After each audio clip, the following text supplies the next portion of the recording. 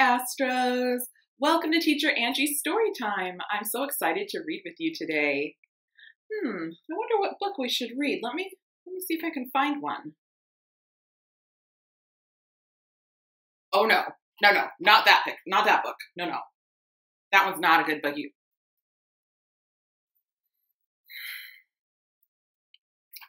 Fine. Today, we're going to be reading The Book with No Pictures by B.J. Novak. I don't know, though. I don't know about this book. You sure you want to just read another book? Maybe you go read a book with Teacher Gigi or Teacher Carrie. Oh, fine. All right, I'll read this one. The Book with No Pictures by B.J. Novak. This is a book with no pictures.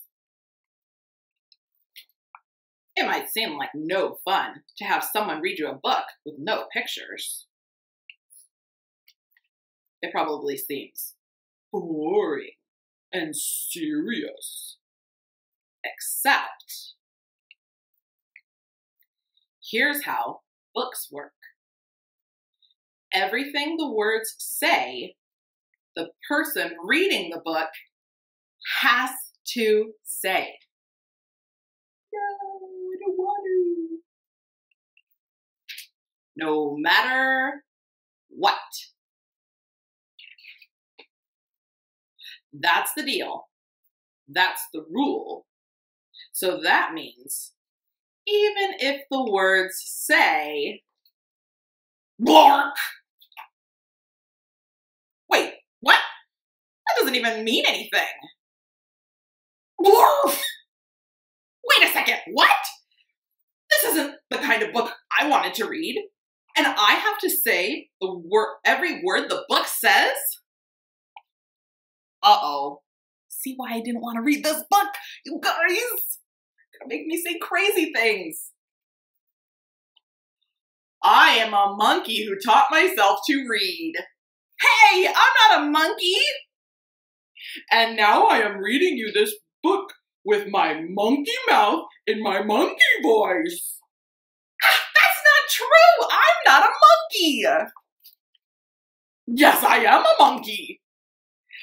Also, I am a robot monkey. What?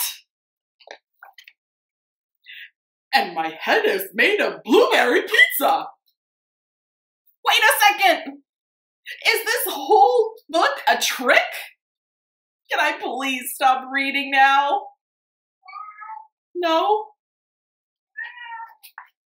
And now it's time for me to sing to you in my favorite song. A song. Do I really have to read a... Glug, glug, glug, my face is a bug. I eat eggs for breakfast, right off of the rug. What?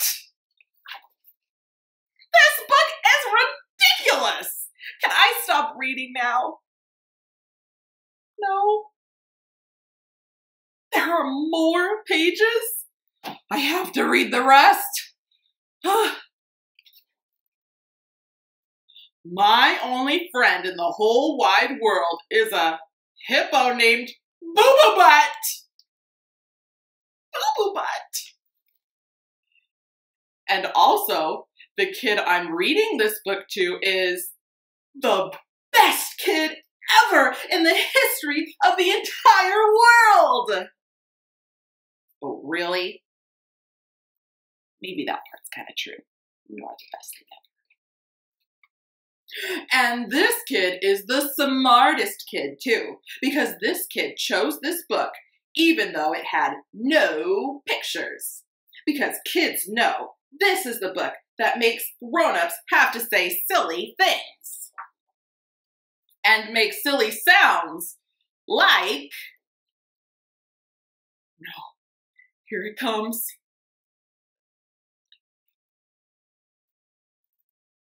Oh my goodness, look at all these sounds. Okay.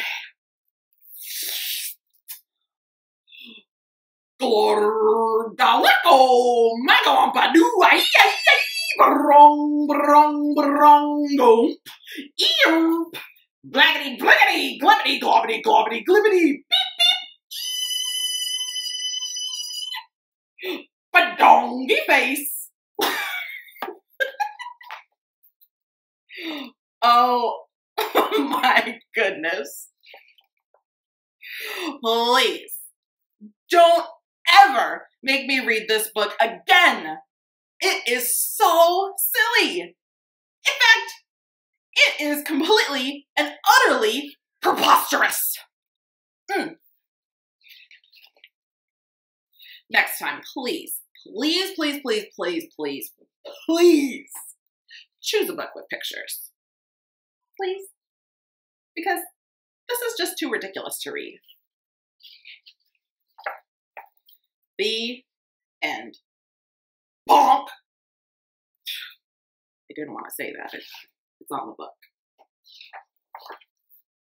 I told you I didn't want to read this story. It is too crazy. Oh, it did make me laugh a little bit, though. Did it make you laugh? So silly and ridiculous. This week, I'm wondering if you could work with the adults in your family to make your own book with no pictures. Don't worry if you don't know how to spell words yet. I know you all know how to write letters. One way that we like to have fun with this book in my classroom is the Astros like to write a long line of letters and then make me sound out the big, long, nonsensical word that they made. It's really hard for me. I have to really use my brain and get my lips around all those different letter sounds all mixed together.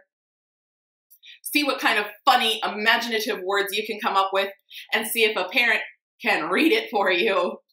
Have fun this week. Don't forget to send me pictures of your book. I don't want to read them though, so don't make me read them.